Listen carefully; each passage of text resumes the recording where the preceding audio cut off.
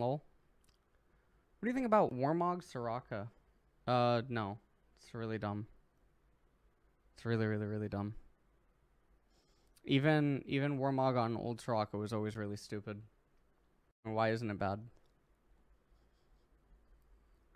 When you get the support items, you get ability power. And then you get increased healing and shielding, right? So you get 20% increased healing and shielding. Okay. So not only that, but these items also cost less than Warmogs. Okay. So with Warmogs, you get the 800 HP. Great. Okay. But the increased healing and shielding means that your effective HP that you're going to give to people is greater than the 800. The only instance where like Warmog has a practical usage is somehow in a world where your teammates are trading, backing off, getting healed back up, and then you Warmogging, and then rinse, wash, repeat, right?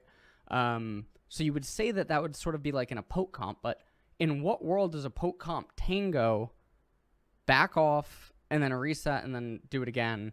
Like, I think the idea there is that you're calling that like a siege or something like that, right?